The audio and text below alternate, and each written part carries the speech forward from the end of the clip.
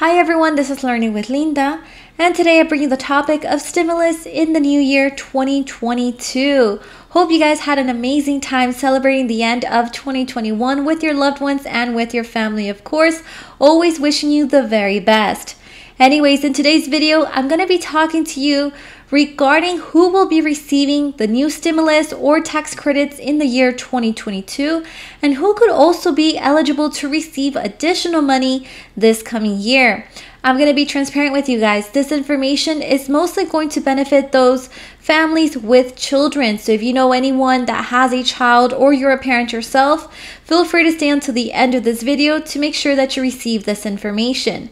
Now, before we get started, if you are interested in the latest news regarding stimulus, child tax credit, SNAP, P-EBT, and everything in between, make sure you hit that like and subscribe button down below. Now let's get right to it. And if you're interested in learning on how to get cash back from your food stamps or any grocery shopping, make sure you check out this video, How to Get Cash Back from Your Food Stamps.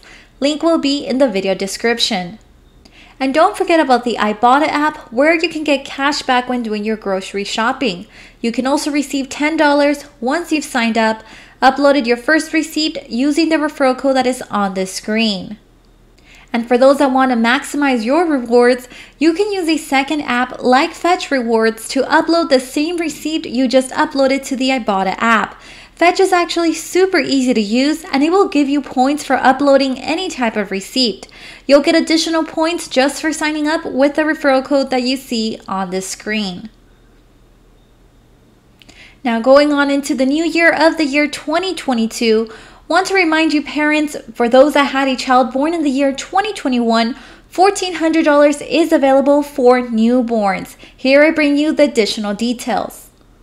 Taxpayers with a child born in 2021 are looking forward to relief money of up to $1,400 on top of their tax return in 2022 thanks to the American Rescue Plan. So the plan offers payments worth up to $1,400 to eligible individuals and their dependent children. Those eligible for the stimulus money must have had either a child born in 2021 or obtained a new dependent. If either of that information is true, then taxpayers can claim their recovery rebate credit when filing their tax return in the year 2022. So to be able to claim the full amount of the stimulus money, a taxpayer must have had an adjusted gross income under $75,000 or an income of up to $150,000 and are married and filing jointly. So the eligible dependent could also be in line to receive the child tax credit. So just as a quick reminder, guys, these $1,400 is nothing really new. Most of us have already received, or those who qualified already received those $1,400 from the federal government. However, for those who had a child that was born in the year 2021, right now we could say last year, those children are now eligible to receive those $1,400 once they file their taxes this year in 2022. Now, on top of that stimulus money, parents can also claim an additional $3,600 for newborns that were born in the year 2021 once they file their taxes. So if you have a newborn in 2021, you will also be able to claim the child tax credit worth up to $3,600. Now, if you do not receive monthly payments between July through December, parents of newborns no longer need to use the IRS portals to manage the household details and monthly payments. Instead, families with newborns will receive the full amount once you file your taxes in 2022 and claim your new dependent there. Now moving on to the topic of unemployment benefits. If you were an individual that received unemployment benefits in the year 2020, you may be eligible for a tax refund worth up to $1,189. Here I bring you the additional details. The Internal Revenue Service has confirmed that remaining tax refunds for unemployment overpayments in the year 2020 will not be sent out until 2022. In that batch of corrections, the average special refund was $1,189. These refunds on unemployment overpayment stem from the American Rescue Plan, which Congress approved back in March 2021. That plan allowed up to $10,200 of 2020 unemployment benefits to be completely tax-free. Now, in order to qualify for these refunds, you must have filed your 2020 tax returns before March 2021 and received unemployment benefits in the year 2020. The IRS is sending out letters to Americans that are still owed refunds. If you haven't received a letter but believe you're eligible for a refund, you can follow up with a tax professional or even the IRS. Now, moving on to the topic of summer P-EBT, we have two states that are pending information, and that is the state of Georgia and New York. So now, while the majority of the states has already sent out the $375 summer P-EBT payments, there are still two states left that will send out these payments in the year 2022. Beginning with the state of Georgia, this state has announced that it will send the $375 payments starting in the month of January. And now moving on to New York. This state has been approved to provide the additional P-EBT benefits for summer 2021. However, payment dates are still not being announced by this state. Now remember, guys, that to be eligible to receive summer P-EBT benefits, school children must be eligible to receive free or reduced price school meals at a school participating in the federal meals programs at the end of the school year 2020 through 2021. Next, we have the topic of P-EBT 3.0, meaning the school year 2021 through 2022. And as of right now, we have 7 states that have been approved. And those states are Indiana, Ohio, Michigan, Minnesota, New Mexico, North Carolina, and the state of Wisconsin. Now, I want to remind you guys that although your state has been approved, it doesn't necessarily mean that your child will be receiving P-EBT 3.0. These children have to qualify. They have to meet a certain criteria in order to receive these benefits. So here I bring you some additional information. I found a flowchart that actually contains pretty good details as to how a child should qualify for this P-EBT 3.0. So let's begin with this breakdown. So is your student approved for free or reduced price meals through the National School Lunch Program for this school year? Whether it's yes, you continue, right? Or if it's no, your student will not be eligible for student P-EBT because they are not approved for the free or reduced priced meals.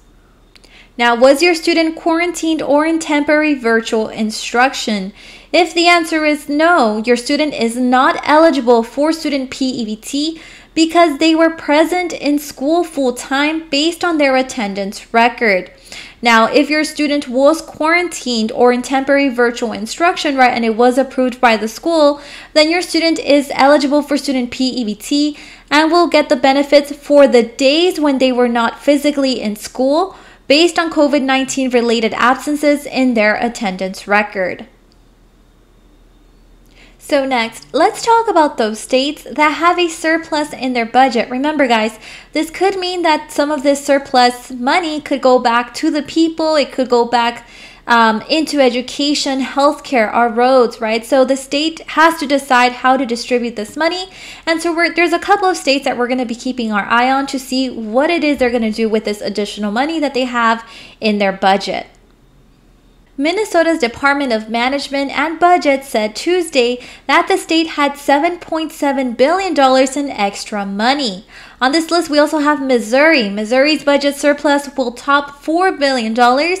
Utah and Rhode Island expect to have an additional $600 million each. And then Idaho. Idaho officials say they have $1.4 billion in extra money. Iowa, for those in this state, closed the books on its fiscal last year with a $1.2 billion in surplus. In California, budget officials expect to have a whopping $31 billion, so much extra money that the state could be forced by existing law to give billions directly back to taxpayers.